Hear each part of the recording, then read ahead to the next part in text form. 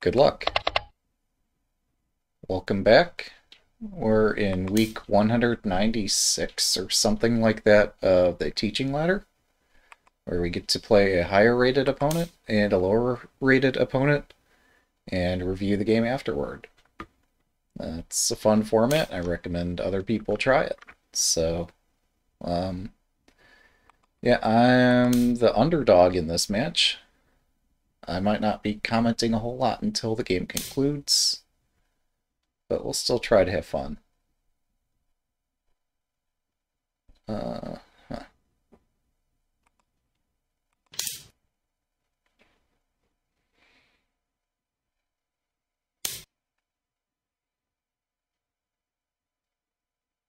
I forgot that he does this. Hmm.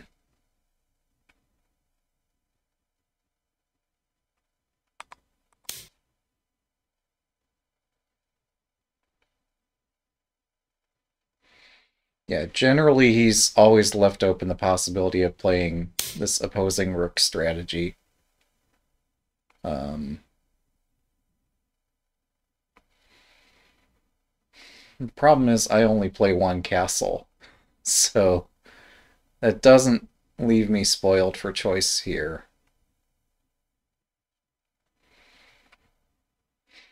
Hmm.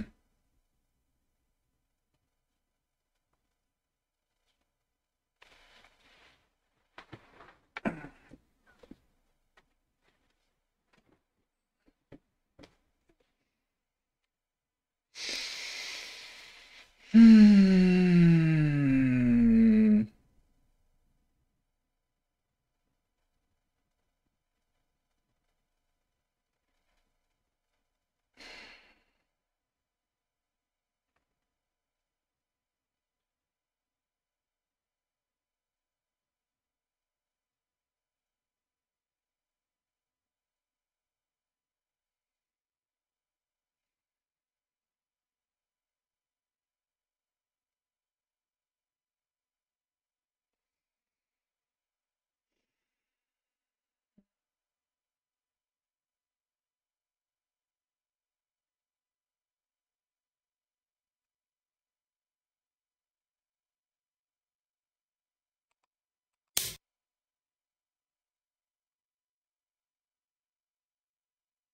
Welcome.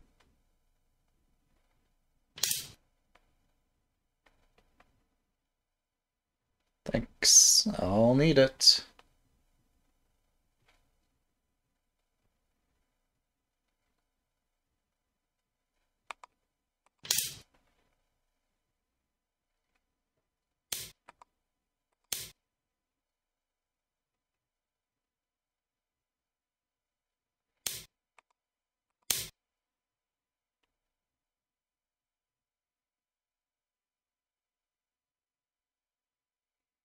If nothing else, hopefully I can make my opponent think.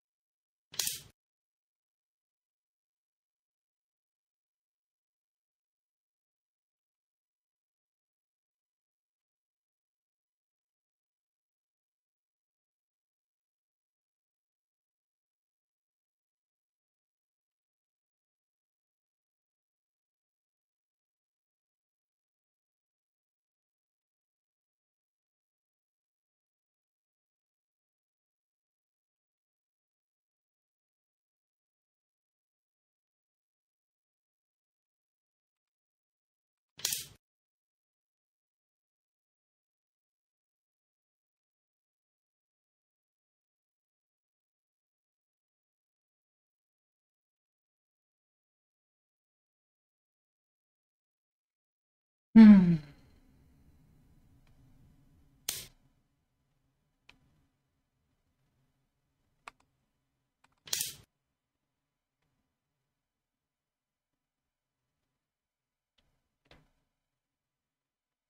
There's a fork here, isn't there?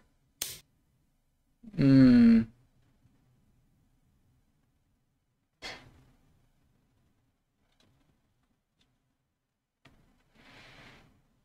Interesting. This is so bad.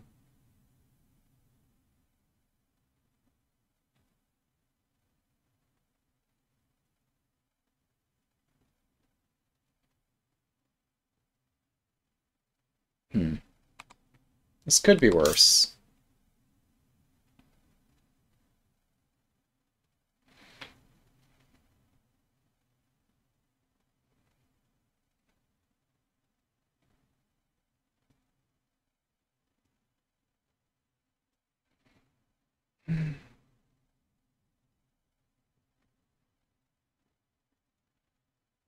Oh, this simply promotes. I forgot that the pawn doesn't have to get this far up to promote. Interesting. Um, yeah. I forgot pawns promote on this rank. I was not joking when I said I'll need luck to win this. Interesting. Okay. Well, how do I attempt to make this uh, a fair game? Um, hmm.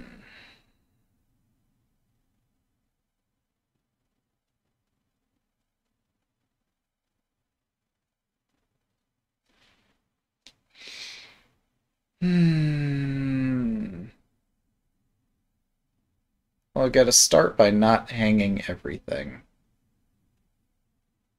And to hang everything, I would need to keep my pieces in this fork shape. Oh, but now they take my silver instead of my gold. Okay. Um, that's only a bishop, though. But no, I thought they would take the gold. They did take this gold. Had they taken a silver instead, they'd have a fork of two hanging pieces. Instead, I'm just in a universe of trouble, but not in a fork.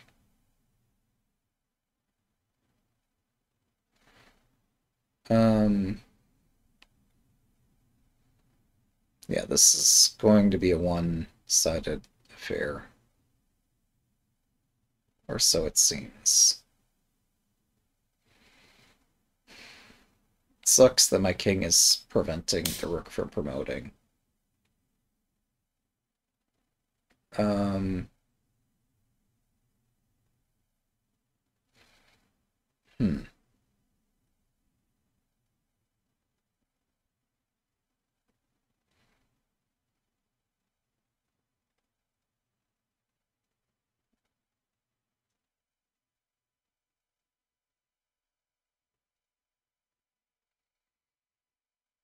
Hmm.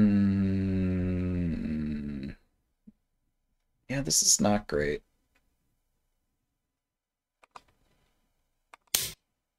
The follow-up is just bring the knight in. Although, the knight does block the other pieces. Another potential follow-up is gold takes silver. Um, hmm.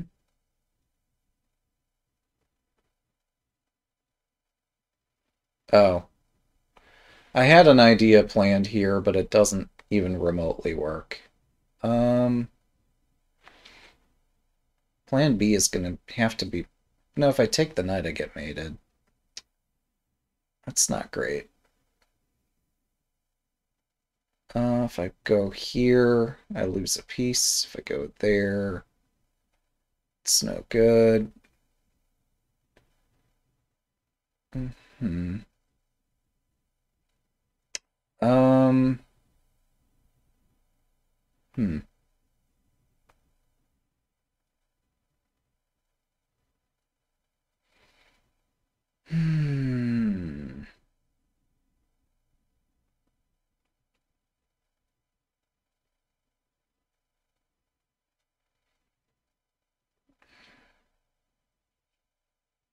Is there a road to recovery here?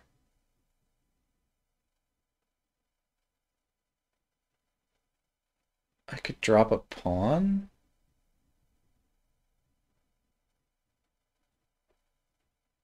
That doesn't help. Hmm.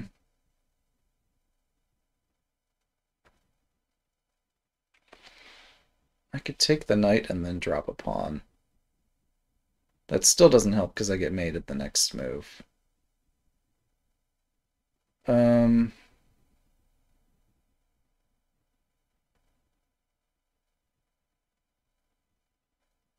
I could block the bishop.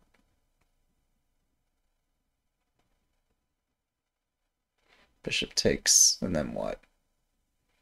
I could attack the bishop and it runs back, and I've achieved nothing. I could block the bishop, bishop takes, I could move my silver to hit the bishop.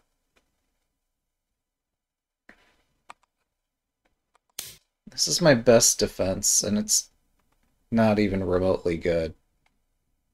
Um,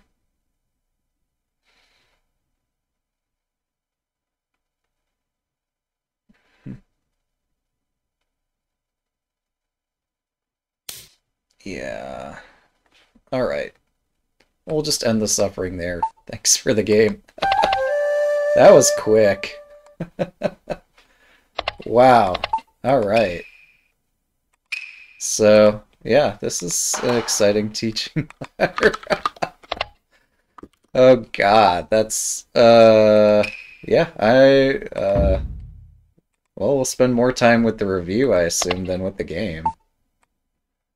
Yeah, that hurts just a touch. There's really nothing I could do to, yeah. Alrighty then. So, yeah, obviously this opposing rook thing. Mm,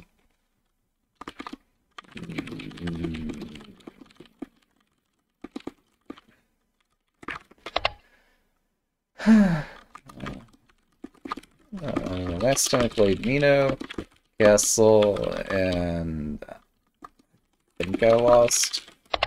Mino is playable, but oh, welcome. Yeah, yeah. If I could put this on the large board for everyone's benefit, if that would help out.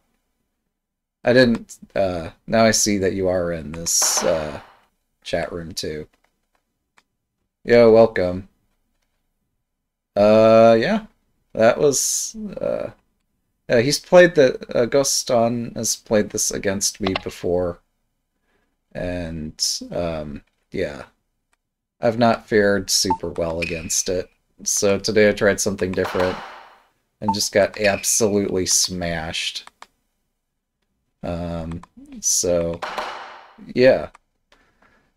Um, yeah, I could play Mino Castle like I used to play. Yep, we've got the translation bot in case we ever get an international audience. We are so prepared. We even have closed captions available for the live broadcast if they're that sort of folk here too. I think I played the opening decently despite not. I don't know. Like I built right Yagura, but it just collapsed because it just was not meant to play against right fourth file or against this fourth file attack. And I never got my attack off the ground. So I've like terribly misplayed something. I think my left silver was a bit late. Okay.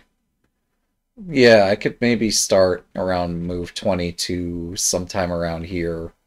Like, I don't have to build this elaborate castle and tuck my king into it here. Because we haven't exchanged bishops. This isn't a bishop exchange opening. So I could just play like this and not make this big gap that allows a fork right next to my bishop and rook. So, like, this is one opportunity, but I'm sure there are quite a few opportunities to play something like this.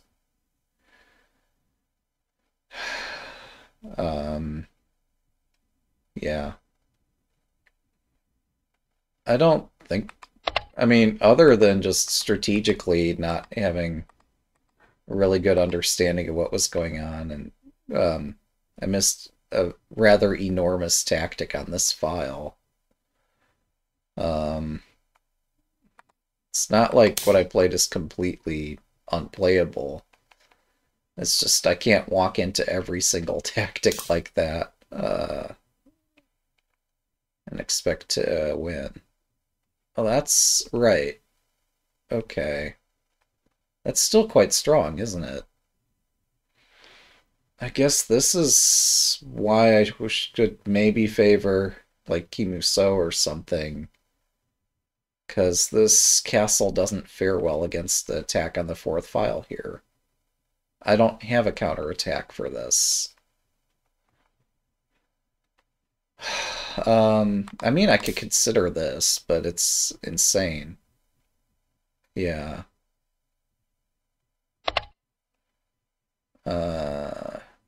Okay. Alternatively, maybe I just bring the rook up to try to deal with this, but it's still not enough. Like, I'm playing as Gota, so I'm already down one tempo. But this whole attack is just so strong. I don't have a way to stop it.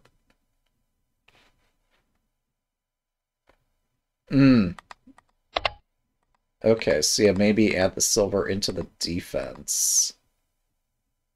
So, yeah, I could build like this way and maybe move the center pawn and defend the fourth file here.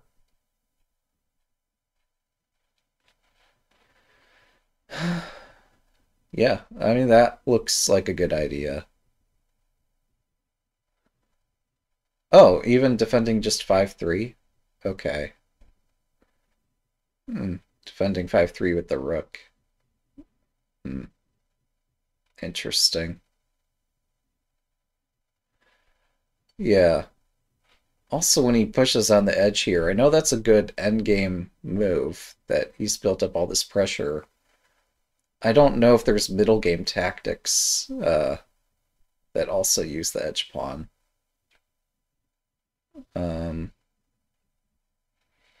Yeah. Not 5-3 with the rook. Okay. Ah, yeah, a lateral defense with the rook. Oh, and the silver covering 5-3. Okay. So, yeah, something like this. Okay. It's good to know. And if they push on 6-5 over here. Yeah, I can't leave the pawn tension because then the rook opens up and it's just a disaster. So I have to take on that occasion. Obviously, there's silvers like here supporting that, and they've got the rook over, bishop up, and knight out, and like they have all that. But they push 6-5, I take it there, and fight on the file here. Something like that. And I don't know, I push this. Oh, I'm sorry. Good catch. So, okay, that's why this happens first. Okay, that's good to know.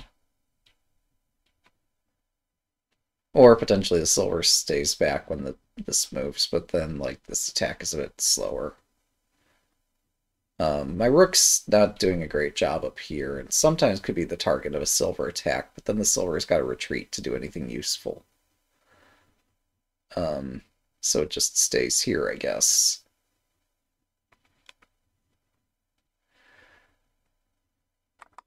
Yeah, I apologize that I don't really know what to ask about. It's kind of self-evident what happened this game. You played well, and I allowed many strategic and tactical resources that I didn't, even with this lance move, yeah, I blocked both of my pieces. Gold 5-4 was the biggest blunder. Yeah, this was tragic. This is so bad. Obviously, I'm reacting to this idea, but I made the situation 1,000 times worse with my gold 5-4 move. And there's just no coming back from it. Um, this is still painful, but, you know, I live. Gold 5-4, I don't. Because I had forgotten, incredibly, that upon promotes on this rank, um, I thought I had another rank to go. And so seeing this, yeah, there's nothing I can do here. This is well played. Sorry, I don't know what else to ask about. Like, usually with these teaching games, there's a whole lot going on. And there was a whole lot going on. You prepared well for this, and I didn't. Um, and yeah, I just don't know what to ask or say. Other than it was a good lesson. Yeah, I almost bluffed you, I guess. So maybe I need a better poker face. Um, or maybe I need to prepare better for these games. Sorry about that. It was good fun, though, wasn't it? And then viewers will get to see this, and it'll be a good lesson for everyone watching the game. I mean, the other silly point was I walked into a fork over here, and I was freaking out about it. Oh, this is even worse than I thought. Jeez. Holy crap, I missed this. So yeah, then this is a fork down here. But then separately there's this fork. So, yeah. This is a cool game.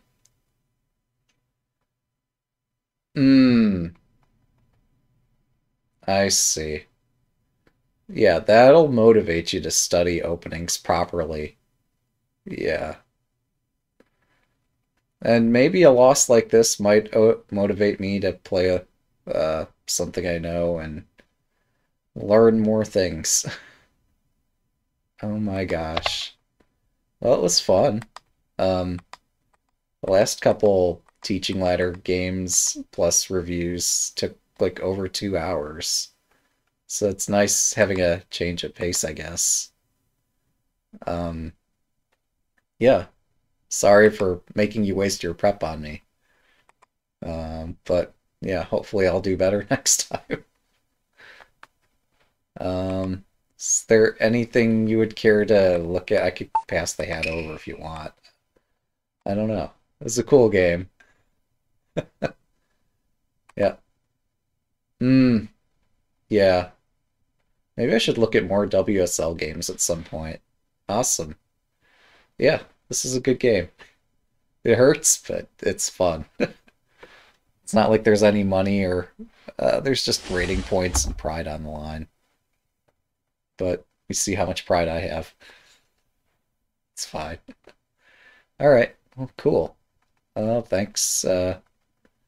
Yeah, we'll probably meet again some future week, and maybe I'll have something better prepared next time. Cool.